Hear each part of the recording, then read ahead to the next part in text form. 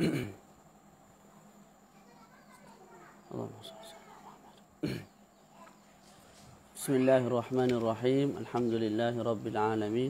Wassalatu wassalamu ala maulana Rasulillahil amin wa ala alihi wa sahbihi ajma'in. Qala rabbi shrah li sadri wa yassir li amri wahlul 'uqdatam min lisani yafqahu qawli. Nawaitu ta'allum wa ta'lim والتذكر والتذكير والنفع والانتفاع والإفادة والاستفادة والحث على التمسك بكتاب الله سنة رسوله صلى الله عليه وآله وسلم والدلالة على الهدى ابتغاء مرضاته وثوابه وقربه سبحانه وتعالى. السلام عليكم ورحمة الله تعالى وبركاته. InsyaAllah pada petang yang berbahagia ini kita menyambung kembali mudzakarah kitab Bidayah Al Hidayah karangan Hujjatul Islam Abi Hamid Al-Ghazali rahimahullahu taala wa radhiyallahu taala anhu. Jadi disebut dalam kitab kita Adabul Jumu'ah. Adabul Jumu'ah, adab-adab pada hari Jumaat. Pertama kita bincang dulu baris bagi Al-Jumu'ah. Lughatul Hijaz dibaca dengan Al-Jumu'ah. Mim tu dalam dhammah. Dibaca dengan dhammah, dengan dham. Jumu'ah. Lughatu Tamim baca dengan Juma'ah. Juma'ah. Lughah Aqil ataupun Aqil baca dengan Jum'ah. Jadi kita ada tiga lughah. Tak? Jum'ah, Juma'ah dengan Jumu'ah. Tiga lughah ini warid datang kalau yang kita kehendaki daripada lafaz Jumu'ah itu ialah hari. Tapi kalau kita kehendaki daripada Al-Jumu'ah itu ialah Al-Usbu' minggu, tak, maka ketika itu hanya dengan mati sahaja bacaannya. Kita baca Jum'ah. Jum'ah maknanya Al-Usbu'. Contoh saya sebut sumtu Jum'atan. Aku puasa satu Jum'ah. Maknanya aku puasa satu minggu. Boleh? Okey itu. Kemudian Syekh sebut i'lam annal Jumu'ata 'idul mu'minin. Ketahui olehmu sesungguhnya hari Jumaat itu ialah perayaan. Satu perayaan daripada perayaan orang yang beriman. Dan sembahyang Jumaat itu pula ialah sebaik-baik sembahyang. Hari Jumaat itu pula sebaik-baik hari dalam seminggu. Dan hari Jumaat itu lebih besar di sisi Allah Ta'ala daripada hari Raya Fitri juga hari Idul Adha. Boleh? Warid dalam hadis begitu. Okey. Adapun Yaum Arafah, hari Arafah itu lebih afdal daripada hari Jumaat. Boleh, jadi bila banding hari Arafah dengan hari Jumaat, maka hari Arafah lebih afdal. Tapi kalau banding hari Jumaat dengan hari Raya Idul Adha ataupun Idul Fitri, maka hari Jumaat lebih afdal. Boleh? Wa huwa yaumun syarifun khassallahu azza wa jalla bihi hadhihi al-ummata. Jadi hari Jumaat ini ialah hari yang syarif, yang mulia, yang mana Allah Taala khususkan hari itu untuk umat Nabi Muhammad sallallahu alaihi wa alihi wasallam. Khususiat bagi umat Nabi Muhammad sallallahu alaihi wa alihi wasallam. Dalam sebuah hadis disebut inna lillahi azza wa jalla fi kulli jum'atin 600,000 atiq minan nar.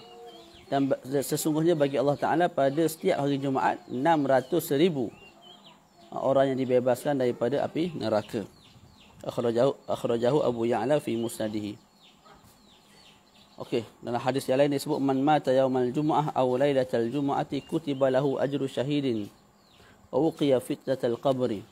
Pada siapa yang mati pada hari Jumaat ataupun malam Jumaat, maka ditulis baginya pahala orang yang mati syahid, juga dipelihara daripada fitnah kubur. Boleh? Okey. Baca lagi. Wa fihi sa'atun mubhamatun la yuwafiquha 'abdul muslimun yas'alullaha ta'ala fiha hajatan illa a'tahu iyyaha. فاستعد لها من يوم الخميس بتنظيف الثياب وبكثرة التسبيح والاستغفار عشية الخميس فإنها ساعة توازي fil fadli sa'ata yaumil jumu'ah. Kemudian Imam Ghazali sebut, dan dalam hari Jumaat itu ada satu masa, satu waktu yang disembunyikan oleh Allah Ta'ala. Dan mana-mana orang Islam yang berdoa ketika itu meminta hajat, sama ada hajat dunia ataupun hajat akhirat, maka Allah Ta'ala akan kurniakan hajat tersebut. Tak? Bilakah waktu tersebut? Waktu yang kalau kita berdoa pada hari Jumaat, maka Allah Ta'ala mustajabkan doa kita. Ulama kaum muslimin berbeza pandangan lah. Berbeza pandangan. Ada sebahagian kata tak, pada akhir hari Jumaat, iaitu selepas asar dekat-dekat nak maghrib. Boleh?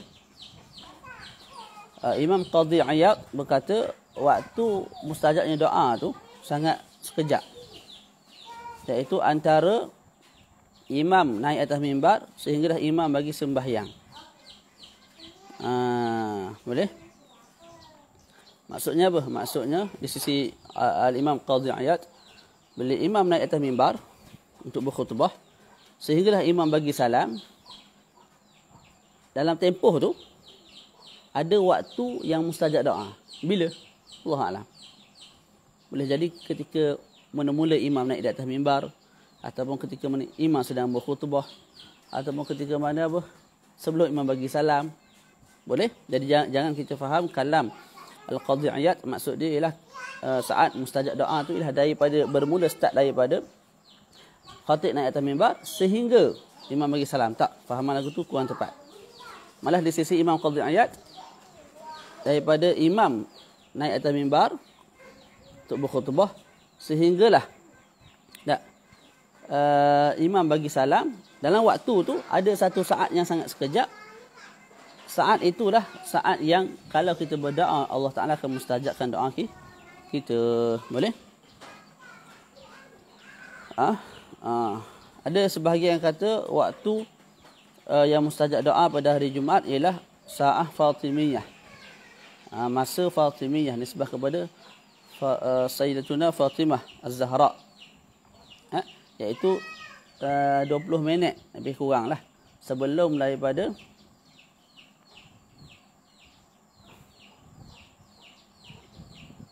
betul tak saya tabik ni, rubu' sa'ah qabla al-asri, 20 minit sebelum asar sehinggalah waktu maghrib.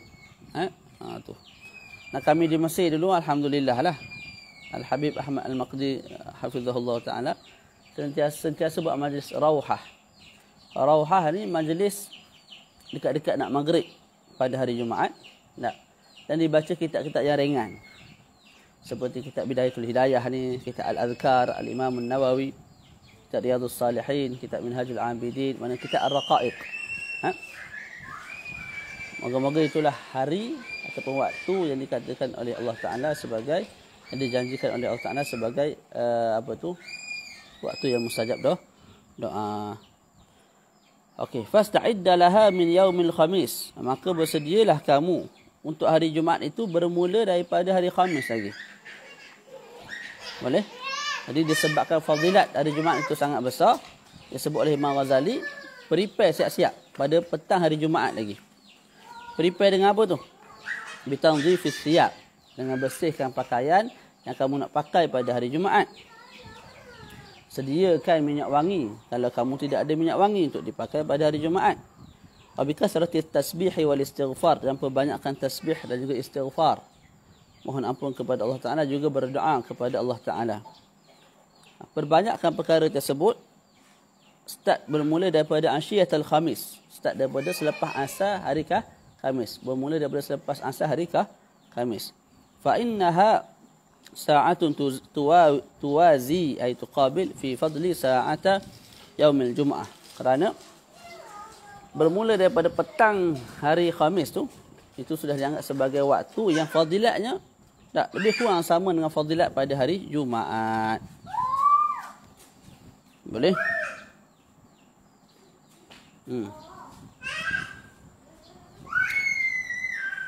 Sebagian salafus salih, adik, saya Ramadan. Sini. Tahan.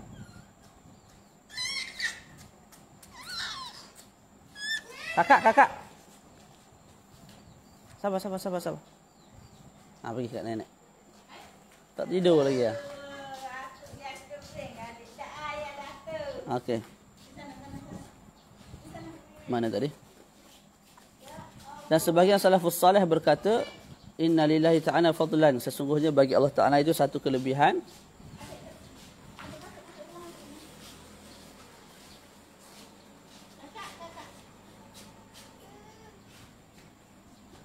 Tak apalah. Tak apa nak jelas. Okey, wan wi sawma yaumil khamis lakin ma'al khamis aw as-sabti id jaa fi ifradihi nahyun. Fa idza tala'a 'alayka as-subhu faghtasil fa inna ghusla al-jumu'ati wajibun 'ala kulli muhtalimin ay thabitun muakkadun. Okey. Kemudian disebut kat sini antara adab pada hari Jumaat ialah wan wi sawma yaumil jumu'ah, dan niatlah untuk berpuasa pada hari Jumaat. Ni barang susah belaka ni. Wan wi saumal jumu'ah, dan niatlah untuk berpuasa pada hari Jumaat. Akan tetapi berserta dengan hari Khamis ataupun berserta dengan hari Sabtu. Kerana apa? Kerana ada dalam hadis larangan untuk kita hanya puasa pada hari Jumaat. Boleh? Dalam sebuah hadis disebut la yasum ahadun yaumal jumu'ati illa an yasuma qablahu aw yasuma ba'dah. Diriwayatkan oleh Syaikhan. Jadi janganlah salah seorang daripada kamu puasa pada hari Jumaat melainkan dia puasa sebelum tu hari Khamis ataupun puasa selepas tu. Jadi kalau nak puasa hari Jumaat boleh, cuma puasa Khamis Jumaat ataupun Jumaat Sabtu. Adapun puasa Jumaat sahaja maka ianya dilarang. Dilarang tapi taklah sampai peringkat haram. Boleh, hukumnya makruh, dibenci syarak. Okey.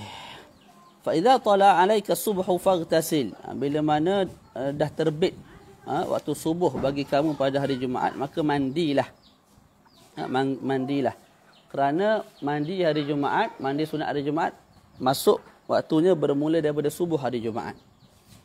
Boleh, jadi masuk subuh kita mandi. Niat dalam hati apa? Sahaja aku mandi sunat hari Jumaat. Itu pun kalau kita tak nak mandi, itu pun kalau kita nak datang awal ke masjid. Itu pun apa? Kalau kita nak datang awal ke masjid. Mana lepas subuh mandi pergi masjid sampai ke Jumaat. Mana lepas subuh tu tunggu sampai ke Jumaat. Maka mandi awal lah. Tapi kalau kita nak datang lambat ke masjid, contoh pukul 11, pukul 12. Contoh Hazam pukul 1 tak? Jadi pukul 11, 12 baru kita nak pergi sembahyang Jumaat. Maka kita mandi ketika kita hampir-hampir nak pergi sembahyang Jumaat. Boleh? Tadi yang dimaksudkan oleh Syekh Al-Imam Hujjatul Islam Abu Hamid Al-Ghazali ini, fa idza tala 'alaika subhu faghtasil, bila mana terbitnya ke atas kamu subuh pada hari Jumaat maka mandilah.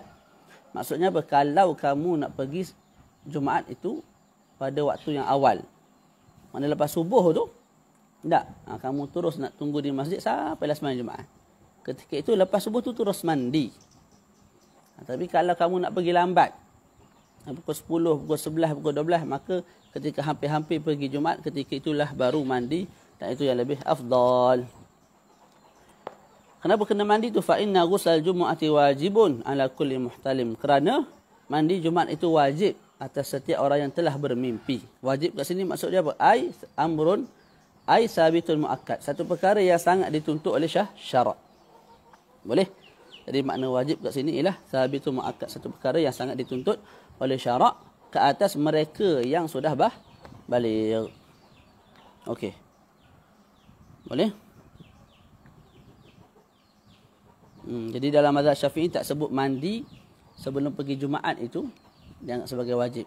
Mazhab Syafi'i sebut sunat sahaja. Sebab ada dalil lain dalam Abu Daud yang mengatakan, hadis Nabi yang mengatakan, man tawadda'a yaumal jumu'ati fabiha wa ni'mat wa man ightasala fal ghuslu afdal. Barang siapa yang berwuduk pada hari Jumaat, maka dia telah ambil jalan yang baik, yang comel. Tapi kalau dia mandi itu lebih comel dan lebih afdal. Jadi Nabi sebut siapa yang mandi lebih molek, lebih comel. Difahami daripada situ ianya tidak wajib lah. Sebab apa? Kalau wuduk comel dah. Cuma kalau mandi lebih comel. Dengan mana kalau kita tak ambil yang lebih comel, kita boleh ambil yang comel. Boleh. Jadi taklah wajib mandi tu. Hanya sunat. Boleh, ini dalil yang memalingkan hadis-hadis yang lain yang menunjukkan seolah-olah mandi bagi hari Jumaat itu wajib. Selesai kat situ. Cuma perlu diingatlah, mandi Jumaat, mandi sunat apa-apalah, bukan Jumaat saja, caranya sama macam mandi wajib.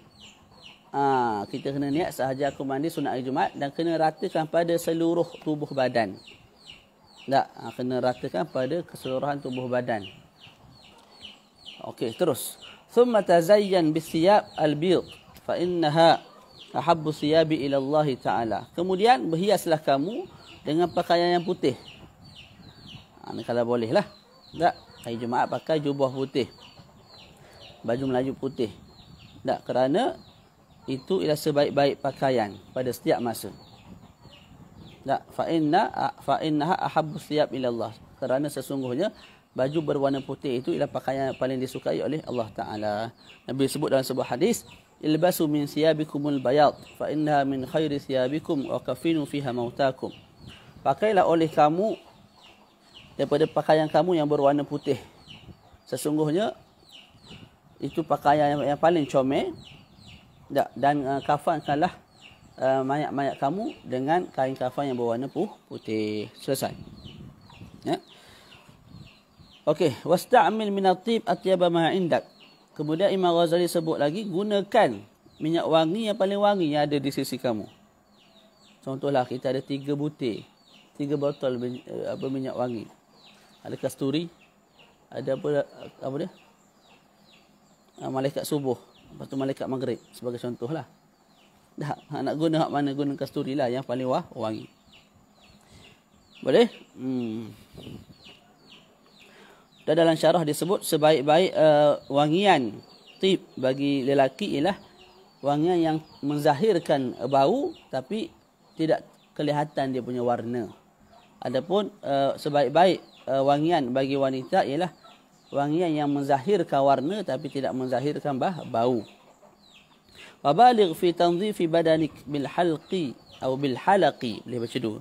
Wal qassi, betul tak boleh baca dua? Allah alam, bil halqi wal qassi wat taqlimi was siwaki wa sa'iri anwa'in nadhafah at tatyib ar raihati thumma bakkir ila al jami' was'a ilayhi ala al hinati was sakinati faqad qala sallallahu alaihi wasallam. Kemudian Imam Ghazali sebut, dan bersungguh-sungguhlah kamu dalam membersihkan badan kamu. Cara nak bersihkan badan dengan cara lagu mana? Bil halqi, dengan mencukur. Cukur apa? Cukur bulu ketiak, cukur bulu ari-ari. Ya. Itu pun kalau orang tu tak nak korban lah pada hari ke-10 Dzulhijjah. Kalau dia nak korban pada hari ke-10 Dzulhijjah, korban binatang, tak. Ibadah korban ketika itu pada hari Jumaat jangan dicukur lagi lah, sebab dia nak cukur pada hari raya korban nanti selepas dia sembelih. Okey. Jadi cukur kat sini maksud dia ketiak, bulu ari-ari. Ada pun cukur rambut hukumnya harus. Tak, tu. Melainkan kalau rambut itu menyakiti diri dia ataupun dia jenis apa, jenis rambut panjang tapi tak nak jaga, maka ketika itu sunat bagi dia potong rambut lah, bagi botok chin. Boleh? Fabaligh fi tanzifi badanika bil halqi wal qassi. Wal qassi maknanya apa? Potong kita punya misai. Tapi dia sebut kat sini gunting misai kita sehingga nampak merahnya bibir. Ustaz, bibir saya hitam, tak kisahlah hitam ke merah ke pink ke, yang penting bibir tu biar nampak. Tak, jangan misai tu menutup bibir. Nak makan kena angkat bibir tu. Angkat bibir, angkat misai tu makan. Tak, sebab apa? Misai tutup dia punya mulut. Boleh? Jadi disebut wa yukrah istisaluhu, makruh kalau kita cukur terus semua sekali. Tapi susah juga kita nak potong betul-betul biar comel tu. Wal qasi wat taqlim. Taqlim ni potong kuku lah. Potong kuku. Kemudian disebut kaifiat yang afdal dalam memotong kuku. Wallahu alam ni. Adakah ada hadis Nabi yang menunjukkan perkara ini ataupun sekadar mujarrabat? Wallahu alam. Ala kulli hal kita sebutlah. Yang yang afdal dalam memotong kuku, tak, kita ada dua. Pertama tangan, yang kedua kaki. Kalau tangan kita start dengan apa? An yabda bil yumna bis sababah ila al khinsir. Mulakan dengan sababah ni. 1, 2, 3, 4. Lepas tu tutup dengan ibham, ibu jari. Belah kiri pula kita mulakan dengan kelingking dan kita tutup dengan ibu jari.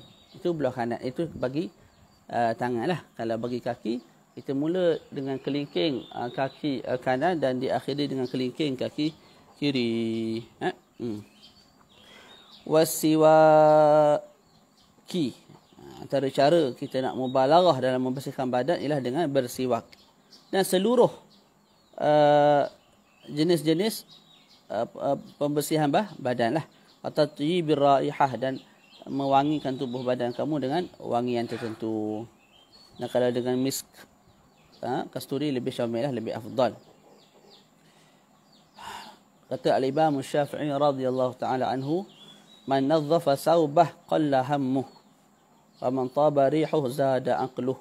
Barang siapa yang membersihkan pakaiannya, kuranglah dia punya ham. Ham ni fikir, bimbang, risau, tak banyak masalah untuk mikir dalam kepala. Jadi Imam Syafi'i sebut siapa-siapa yang membersihkan pakaiannya qalla hammuh wa man taba rihuh, dan barang siapa yang wangi tubuh badannya, zada aqluh, maka kefahamannya akan bertambah. Perkara seterusnya, perkara keempat dah ni. Tak. Yang dituntut pada hari Jumaat ialah thumma bakir ilal jami' was'a ilaihi alal hinati was sakinah. Kemudian bersegeralah kamu ke masjid dan pergi ke masjid itu dengan hinah, mana dengan al-rifq, dengan tenang, tak gopoh-gapoh. Was sakinah, juga tenang. Boleh? Tu. Kemudian disebut kat bawah tu, masuknya waktu bukur.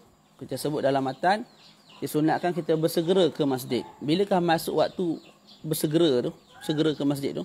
Masuknya ialah bermula daripada terbitnya fajar. Bermula daripada terbitnya fajar hari Jumaat, maka telah disunatkan untuk kita segera ke masjid untuk solat Jumaat. Jadi lamalah. Mana lepas subuh tunggu masjid dah sampai ke Jumaat. Itu yang paling syamil, paling afdal. Dan al-bukur itu, datang awal ke masjid itu disunatkan selain daripada imam dan juga khatib. Dan juga selain daripada orang yang ada keunduran. Seperti mereka yang ada silasul baul, kencing tak lawas.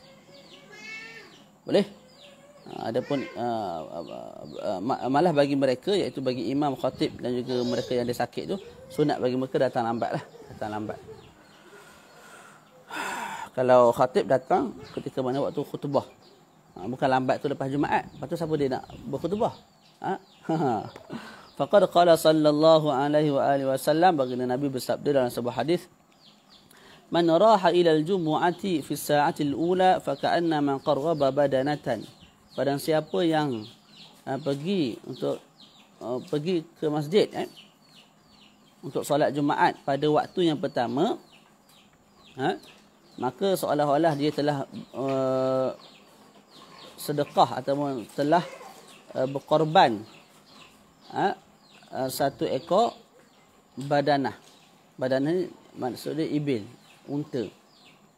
Badanah tak kat belakang tu lil wahdah, untuk menunjukkan seekor unta, bukan menunjukkan ianya seekor unta betina, tak. Kalau madrasatun ta tu lil ta'nis lah, nak menunjukkan lafaz al madrasatu tu muannas, hadhihi madrasatun.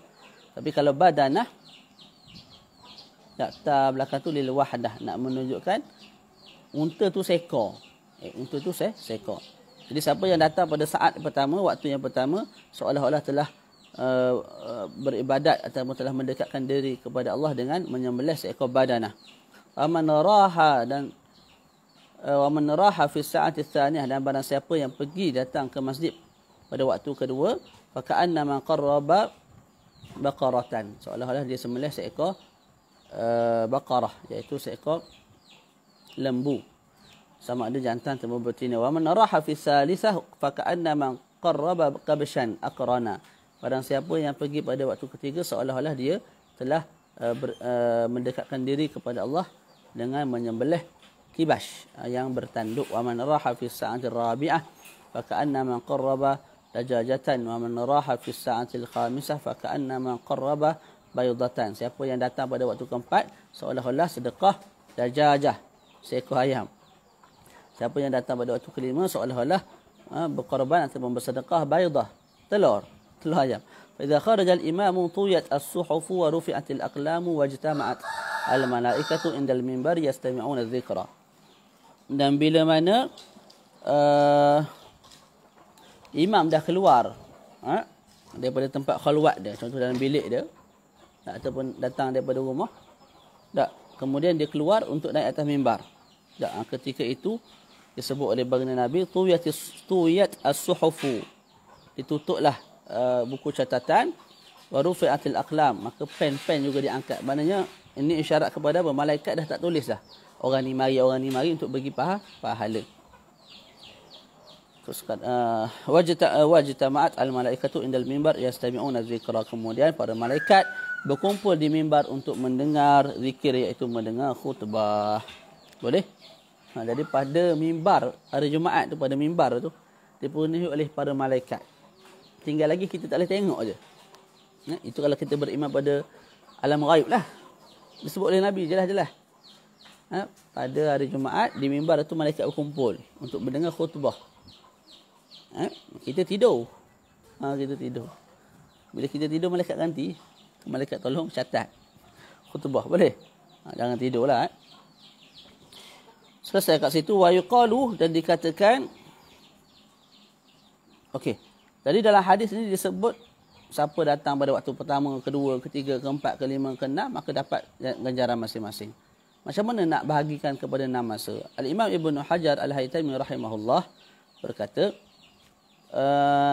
cara kita nak bagi kepada 6 masa ialah daripada waktu subuh, mana bila masuknya waktu subuh, sehinggalah imam keluar untuk berkhutbah. Contohlah subuh kita sebut pukul 6 sebagai contoh. Imam khatib keluar daripada tempat khalwat dia, daripada bilik dia pada pukul 1. Boleh? 7, 8, 9, 10, 11, 12, 1. Ataupun kita sebutlah pukul 12. Imam keluar daripada mimbarnya untuk imam keluar daripada biliknya untuk berkhutbah. Pergi basuh kat dalam bilik. Pergi basuh kat dalam rumah. Cepatlah. Tu nenek panggil, pergi basuh dalam rumah. Pergi buka sendiri. Boleh? Elok.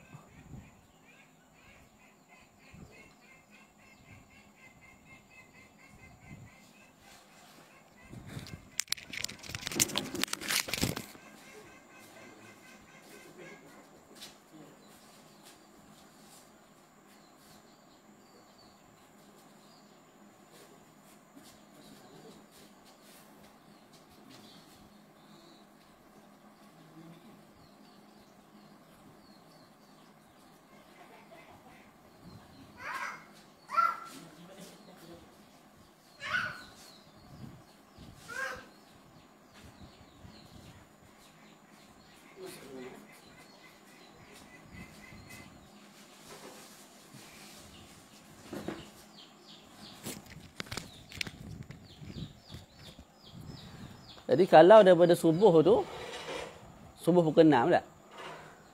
Imam keluar daripada bilik dia untuk naik atas mimbar pukul 12. Maka 6 hingga 12 ada 6 masa. Jadi siapa yang mari pada pukul 6 sehingga pukul 7, dia akan dapat pahala apa? Seolah-olah menyembelih seekor unta.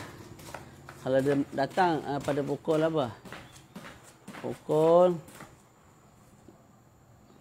7 sampai pukul 8, maka dia seolah-olah menyembelih seekor bakarah, lembu, untuk diserahkan pada Allah Ta'ala. Boleh tak? Jadi kalau siapa datang pukul 11, tak sehingga pukul 12 dapat telur lah. Tahanlah, dapat daripada tak dapat langsung tak? Jadi musim kebiasaannya memang telur sama lah kita ni. Tapi musim Covid ni mungkinlah jarang-jarang dapat apa? Dajajah. Dapat apa? Ayam. Tu. Boleh? Jadi siapa-siapa tak ada kerja tu baliklah. Pergilah awal ke masjid.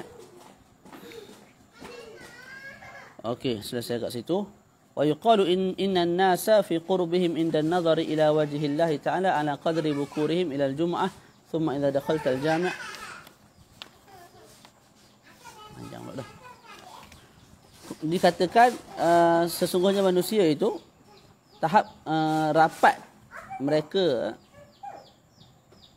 untuk melihat Allah Ta'ala macam mana? Wa yuqalu inna an-nasa fi qurbihim inda nazar ila wajhi Allah Ta'ala ala qadri bukurihim ila al-jum'ah. Pada hari kiamat nanti kita boleh melihat Allah Subhanahu Wa Ta'ala. Tak. Ala kulli hal Ta'ala tidak bertempatlah. Kita yang bertempat dalam syurga. Ketika itu dikatakan siapa yang paling datang awal ke masjid, maka dialah paling dekat untuk melihat Allah Subhanahu Wa Ta'ala. Boleh? Thumma idza dakhalta al-jami'a fatlub as-saff al-awwal. Lepas tu bila dah masuk masjid, bila kamu dah masuk masjid, maka tuntutlah oleh kamu untuk duduk di saf yang pertama. Kerana fadilatnya sangat besar. Tu. Itu pun kalau tidak menyebabkan kita melangkah, angkat kaki sehingga sampai ke bahu orang. Kalau sampai ke tahap lagu tu, maka tak disunatkan kita pergi ke depan lah, duduk belakang sahaja. Boleh? Fa idza jatama'a an-nasu fala tatakhatta riqabahum. Bila manusia dah berkumpul untuk solat Jumaat, kamu pula datang mungkin agak lewat, maka jangan kamu takhatti, jangan kamu langkau bahu-bahu berjemaah dengan kaki kamu. Boleh? Tu. Maknanya jangan angkat kaki sehingga sampai ke tahap bahu para jemaah. Untuk kamu rebut saf hadapan. Jangan buat lagu tu lah. Boleh? Kalau sampai ke tahap lagu tu, tak payahlah ke depan, duduk di belakang sahaja.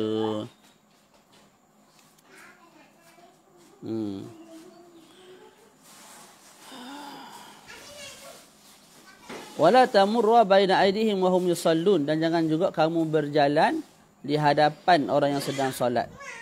Jangan kamu berjalan di hadapan orang yang sedang solat.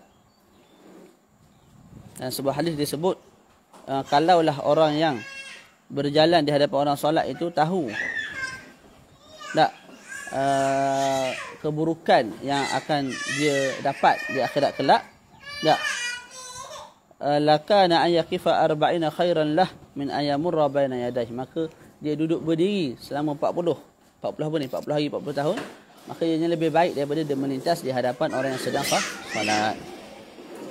Okey, wajlis biqurbi haitin aw ustuwanatin hatta la yamurru baina yadik. Kemudian Imam Ghazali sebut, duduklah kamu dekat dengan dinding ataupun dekat dengan tiang.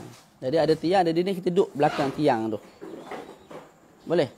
Mana kita semayang tu kita menghadap ke tiang sebagai suturah kita, sebagai suturah kita. Wala taq'ud hatta tusalli al-tahiyyata. Dan jangan kamu duduk sehinggalah kamu sembahyang 2 rakaat tahiyyatul masjid.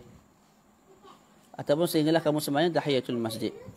Dan dalam kitab kita sebut wal ahsanu an tusalli 4 rakaat taqra fi kulli rak'atin ba'da al-Fatihah al-Ikhlas 50 marrah fa fil khabar. Yang paling comel, yang paling molek, kamu sembahyang 4 rakaat sebelum duduk. Dan dalam setiap rakaat tu, selepas Fatihah kamu baca 50 kali surah Al-Ikhlas. Dengan makna 4 rakaat sebelum Jumaat, kalau 1 rakaat 50 kali surah Al-Ikhlas, makanya seseorang tu akan baca lebih kurang dalam 200 kali surah Al-Ikhlas. 200 kali surah Al-Ikhlas dengan satu salam. Dengan satu salam. Boleh?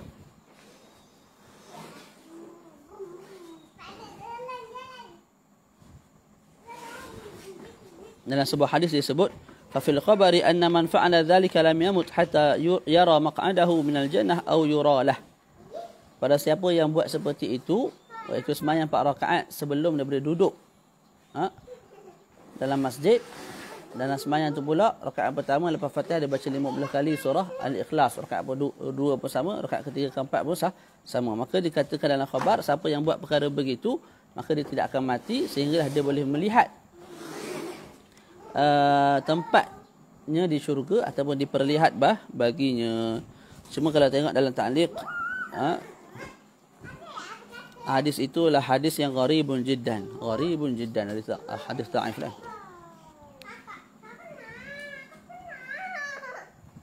Solat sunat tahiyatul masjid. Jadi Imam Ghazali sebut tahiyatul masjid 4 rakaat. Jadi kita nak buat 2 rakaat pun tidak ada masalah lah. Yang penting jangan buat 1 rakaat je. Tahiyatul masjid tercapai dengan 2 rakaat ataupun 4 rakaat ataupun 6 rakaat, ikutlah. Yang penting jangan buat 1 rakaat sahaja. 1 rakaat tidak mencapai tahiyatul masjid. Wala tatrukit tahiyyata wa in kana al-imamu yakhutubu. Dan jangan kamu tinggal tahiyatul masjid sekalipun imam sedang berkhutbah. Boleh? Cumanya bila kita masuk, kita datang lambat contoh, imam sedang berkhutbah, Nabi sebut jangan tinggal apa? Jangan tinggal tahiyatul masjid. Buat 2 rakaat. Cuma 2 rakaat yang kita buat tu mesti kita ringankan.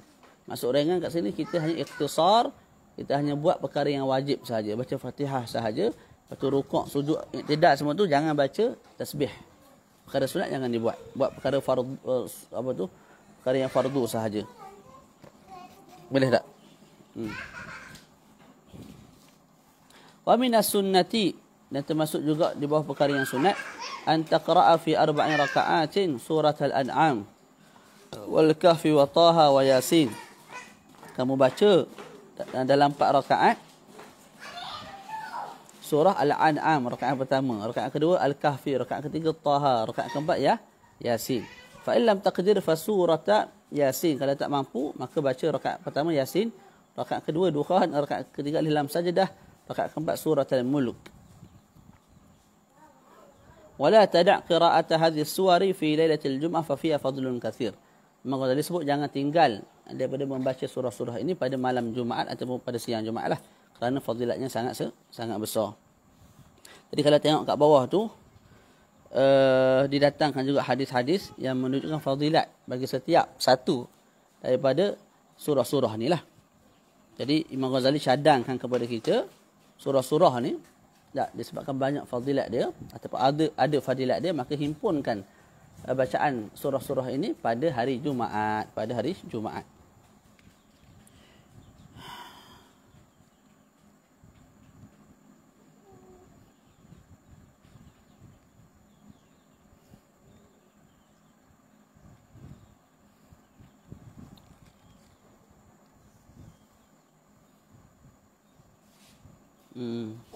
Boleh?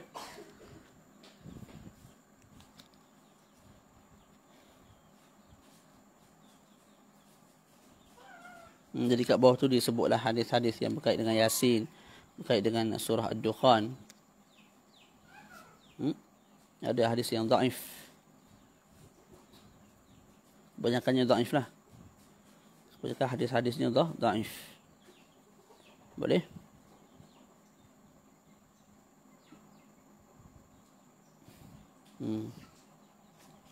Ala kulli hal, kalau kita tidak berpegang dengan hadis-hadis ini sekalipun, kita masih ada hadis-hadis yang sahih yang menunjukkan kelebihan membaca Al-Quran. Jadi hadis-hadis ini, surah-surah ini termasuk bawah Quran lah. Jadi kita baca tu atas dasar ianya ayat Quran. Dan hari ini hari yang berkah, Jumaat, maka kita perbanyakkan bacaan Quran. Itu kalau kita katakan hadis-hadis yang datang itu hadis yang dhaif lah. Dah hadis dhaif sebenarnya boleh beramal, tidak ada masalah. Cuma syarat untuk beramal tu pun kena perhatikan balik, kena tengok balik.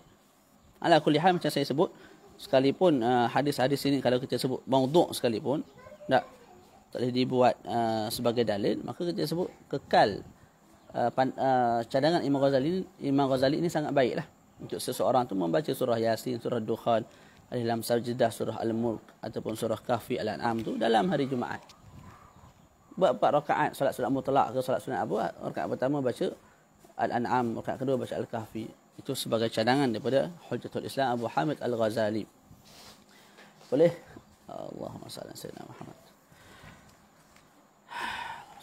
Sikit lagi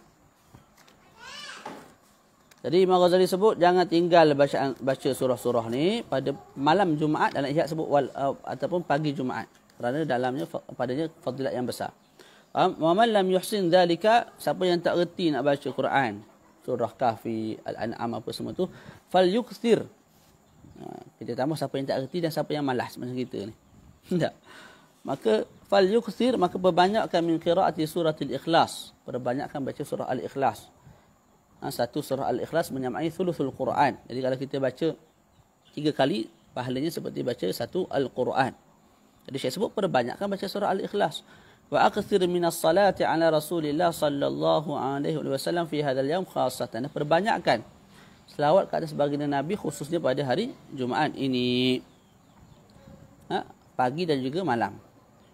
Dan di bawah tu disebut paling banyak wa aktsaru qiraati suratul Kahfi. Wa aktsir qiraata suratul Kahfi. Imam Al-Wanai, bacanya Wanai tak? Al-Winai ke Al-Wanai? Tak tengok dulu baris ni. Beliau berkata sekurang-kurang selawat ke atas Nabi ialah 300 kali pada waktu malam dan 300 kali pada waktu siang. Kita yang kurang pun tak sampai. Dan sekurang-kurang perbanyakkan baca surah Al-Kahfi dah 3 kali. Dan baca surah Kahfi pada waktu siang lebih dituntut lah. Yang lebih awal lagi ialah selepas subuh. Itu yang martabat para wali lah ni, orang-orang hebat kan. Kita kalau tak boleh sekalipun sampai ke 300, biarlah lebih sikit daripada hari biasa. Tak, hari biasa tak buat langsung, hari Jumaat 10 kali, 20 kali selawat padan dah. Tak, ni tengok banyak sekurang-kurangnya 300. Jadi kalau nak dapat kurang pun dah 300, jadi tak payah buat terus. Tak payah buat terus lah. Tak, jadi alhamdulillah. Kita tak payahlah faham lagu tu Kalau kita tak boleh nak buat sampai 300, tak boleh nak buat sampai 1000, kita buat 30, buat 10 kali. Mana perbanyakkan juga. Pada hari Jumaat tu selawat kat atas Nabi berbeza dengan hari yang lain. Hari lain tak pernah selawat. Hari tu selawat 5 kali. Dah padan dah. Daripada tak selawat langsung, baik selawat. Gitu. Wa mahma kharaja al-imam faqta'is salata wal kalama washtaghil bi jawabil muadzin thumma bi istima'il khutbati wal itti'adhi biha wa da'il kalama ra'san fil khutbah. Bila mana imam dah keluar daripada tempat khalwat dia, iaitu daripada bilik dia ataupun daripada rumah dia, dan dia masuk ke masjid untuk naik ke atas mimbar, maka kalau kamu sedang bersolat ataupun kalau kamu baru nak solat, maka putuskan sembahyang. Tak apa tu, jangan solatlah. Duduk. Tak. Sebab imam dah mula khutbah dah.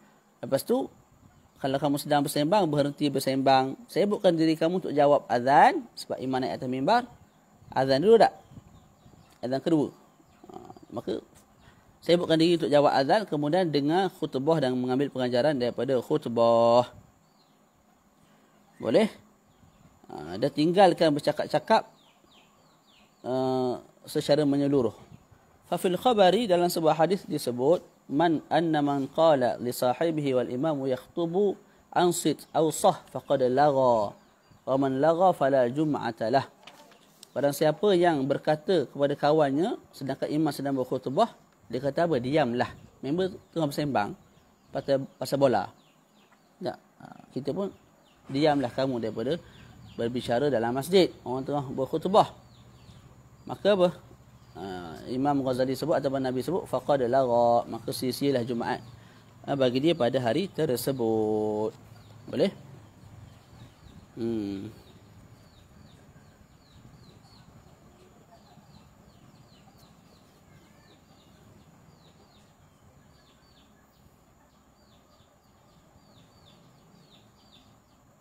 Yang dimaksudkan dengan lara kat sini apa dia? Siapa-siapa yang bercakap kepada kawannya, diamlah pada hari Jumaat, maka faqad lara.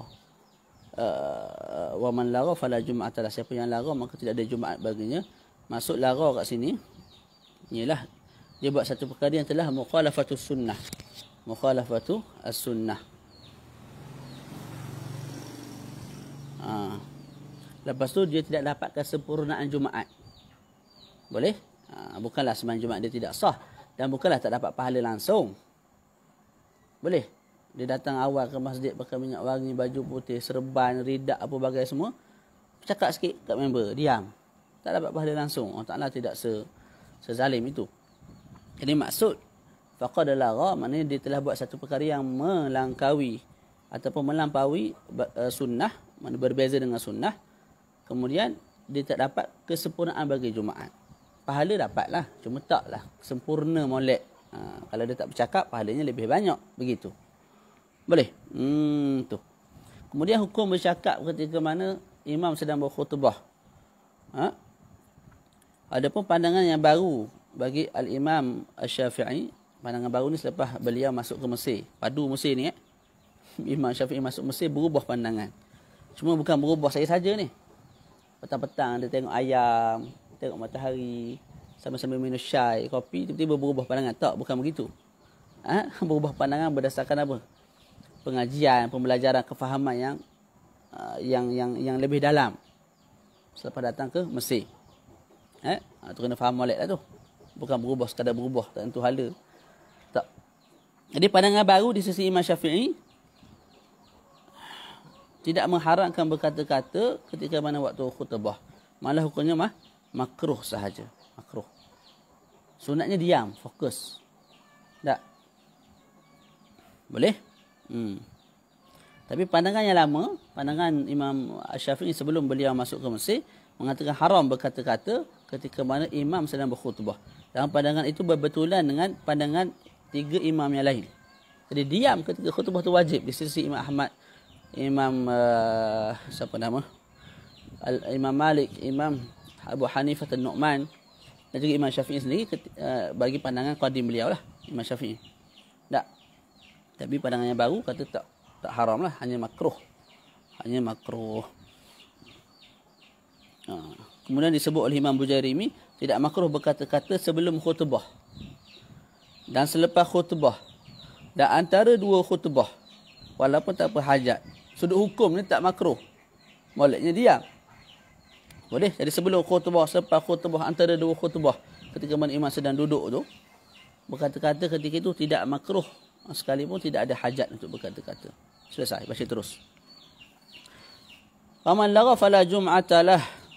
Ay li'anna qawla wa ansit kalamun fayanbaghi an yunha an yanhi ghayrahu bil isyarati la bil lafzi. Jadi kalau kita nak pesan kepada orang yang suruh diam, kita bagi isyarat lah. Gini. Tak. Jangan buat lagu ni. Lagu ni dia akan terus berkata-kata, suruh diam. Bagi isyarat lagu ni. Boleh? Thumma qatadi bil imami kama sabaq. Fa idza faragta wa sallamta faqra al-Fatihata qabla an tatakallama 7 marrat. Kemudian kamu ikutlah imam sebagaimana telah dibincangkan dalam bab adabu al-jumu'ah ataupun adabu al-jamaah sebelum ni lah. Ya. Fa idza faragta wa sallamta faqra al-Fatihata qabla an tatakallam. Selepas kamu habis sembahyang, maka bacalah Fatihah sebelum kamu bercakap-cakap 7 kali. Dan al-Ikhlas 7 kali. Dan Mu'awwidhatain iaitu surah Qul huwallahu Qul a'udzu birabbi al-falaq 7 kali, Qul a'udzu birabbin nas 7 kali. Kerana apa? Itu dapat menjaga kamu daripada Jumaat ni kepada Jumaat depan. Dalam minggu tu dijaga oleh Allah Ta'ala.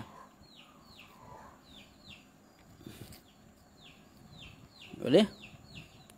Hadis ini diriwayatkan oleh Ibn Sunni daripada hadis Aisyah. Cuma dalam hadis Aisyah tak sebut Fatihah lah.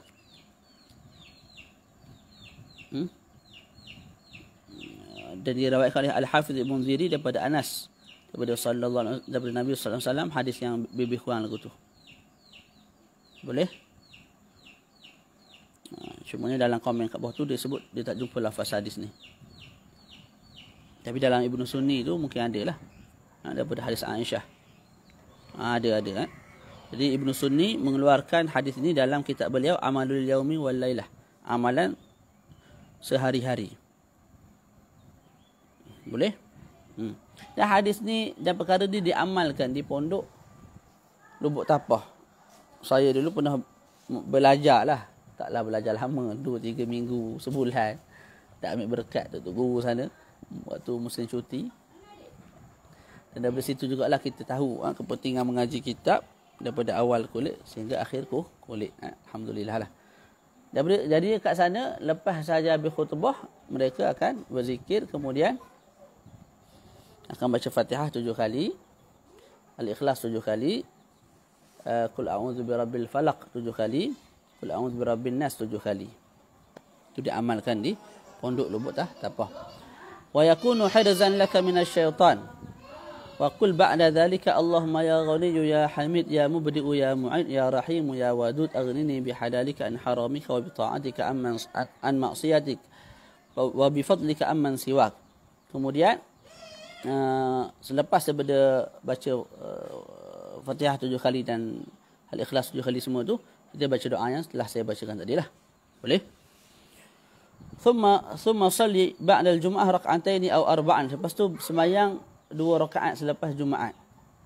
Sembahyang sunat Jumaat. Sembahyang sunat ba'diyah selepas Jumaat. Sembahyang sunat ba'diyah selepas Jumaat. Berapa rakaat? 2 rakaat ataupun 4 rakaat ataupun 6 rakaat. Buat 2 2 2. Boleh? Yang biasa dengar dalam kitab fiqh 2 ataupun 4. Lepas habis 2 bangun lagi 2. 2 yang muakkadah, 2 lagi yang ghairu muakkadah. Tapi Imam Ghazali sebut dalam kitab ni 2 ataupun buat 4 ataupun buat 6. Masna mana 2 bagi salam, 2 bagi salam, 2 bagi salam. Dan masing-masing ada hadis. Kalau 2 rakaat diriwayatkan oleh Ibnu Umar, kalau 4 rakaat diriwayatkan oleh Abu Hurairah, kalau 6 rakaat diriwayatkan oleh Ali wa Abdullah ibn Abbas. Jadi masing-masing itu ada hujah lah, ada dalil lah. Ala kulli hal kita buatlah 2 ke 4 ke tak ada masalah. Yang tak bolehnya jangan tak buat. Faqulu dhalika marwiyun an Rasulillah sallallahu alaihi wasallam fi ahwalil mukhtalifah. Sebab semua tu tak warid daripada Nabi pada pelbagai keadaan lah.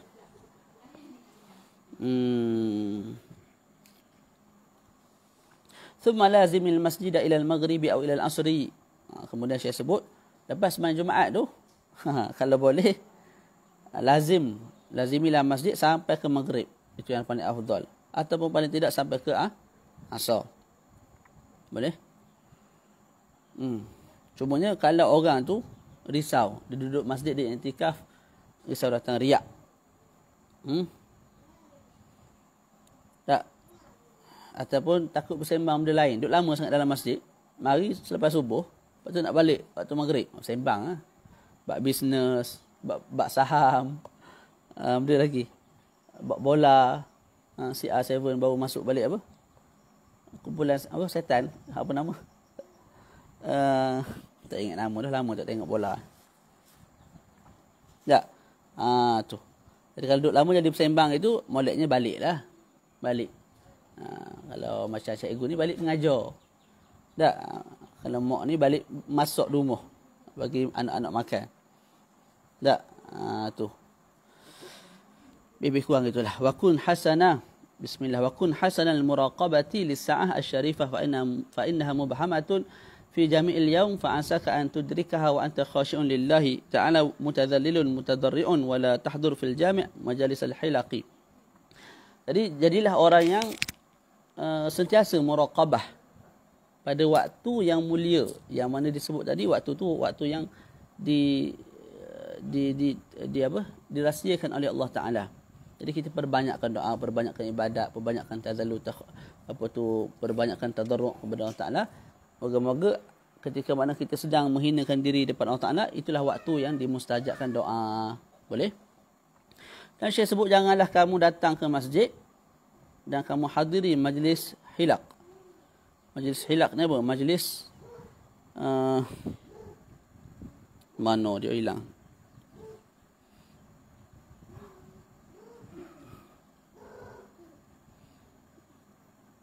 Majlis hilaq ni halaqah. Mana kalau dalam masjid tak ada buat halaqah, jangan pergi duduk situ. Halaqah yang tak molek lah, bersembang, mumpat. Tapi kalau dalam halaqah tu ada orang alim mengingatkan tentang agama, mengajar tentang fardu ain, maka pergi duduk, tidak ada masalah. Boleh? Tu. Wala majlis al-qussas, dan jangan juga duduk dalam majlis orang kaki sembang. Bal majlis al-ilmin nafi', tapi duduklah dalam majlis ulama yang mengajar ilmu yang bermanfaat. Wa huwa allazi, apa ilmu yang bermanfaat? Allahumma rzuqna hadzal ilma. Wa huwa allazi yazidu fi khaufika min Allah Ta'ala wa yunqisu min raghbatika fid dunya. Ni dhabit ilmu yang bermanfaat. Apa dia? Ilmu yang menambahkan ketakutan kamu kepada Allah dan juga ilmu yang mengurangkan rasa keinginan kamu kepada dunia. Tak. Jadi kalau kita mengaji agama, apa-apa subjek agama lah, tapi lebih makin ngaji makin rasa syok kat dunia, makin rasa nak kat dunia. Orang kumpul kita pun nak kumpul. Orang yalah, dah saling nak kejar macam orang lain juga. Lepas tu maksiat kita pun bertambah kepada Allah Ta'ala. Itu bukan ilmu yang bermanfaat lah. Walaupun namanya ilmu fiqh, ilmu tafsir, ilmu tasawuf. Tapi ilmu tu bila mana tidak menambah ketakutan kita kepada Allah dan juga mengurangkan raghbah, kecintaan kita, ketamakan kita kepada dunia, maka itu bukan ilmu yang bermanfaat. Ini sama-sama kita ambil muhasabah lah. Tak? Dia kelebihan mengaji ni kita tahu. Niat kita tu salah. Ilmu yang kita belajar tu ilmu yang kurang bermanfaat. Dari situ kita boleh ubah sikap kita tu. Faqul ilmin la yad'uka min ad-dunya la yad'uka min ad-dunya ila al-akhirah fal jahlu a'wadu 'alayka minhu fasta'iz billahi min ilmin la yanfa. Yang setiap ilmu yang tidak menyebabkan kamu meninggalkan dunia, tak, kepada yang tidak menyebabkan kamu meninggalkan dunia dan pergi kepada akhirat, maka kejahilan lebih dekat kepada kamu. Maknanya kejahilan tu lebih banyak sampai kepada kamu bila kamu belajar ilmu tu. Pada hakikat sebenar lah. Kita belajar, tapi ilmu tu tidak mendekatkan diri kita kepada Allah. Sebenarnya ilmu tu menambah kejahilan kita, bukan menambah keilmuan kita. Maka Imam Ghazali sebut, mintalah berlindung daripada Allah Ta'ala daripada ilmu yang tidak bermanfaat. Wa akhsirid doa, dan perbanyakkan doa. Bila ni? Inda tulu'an syams, ketika mana matahari gelincir daripada wasatis sama, maknanya ketika awal masuk waktu zuhur. Wa inda tulu'an syams, maknanya ketika mana matahari terbit, ketika mana habisnya waktu subuh. Kemudian ketika zawal, ketika matahari gelincir daripada tengah langit, iaitu ketika mana masuknya waktu Allahumma salli ala Muhammad, waktu apa? Zuhur. Ketika mana ghurub, terbenamnya matahari pada hari Jumaat. Wa indal iqamah, ketika mana imam sedang iqamat. Wa inda su'udil khatib al-minbara, ketika imam naik ke atas mimbar. Wa inda qiyamin nas ila salah, dan ketika mana manusia berdiri untuk solat. Jadi waktu-waktu ni perbanyakkan doa. Jadi boleh jadi orang tanya. Ayat dia tu. Disebut tadi perbanyakkan doa ketika mana imam sedang khatib, orang sedang iqamat. Sedangkan waktu qamat ni kita nak jawab qamat. Tak, orang qamat kita jawab. Betul tak? Lepas tu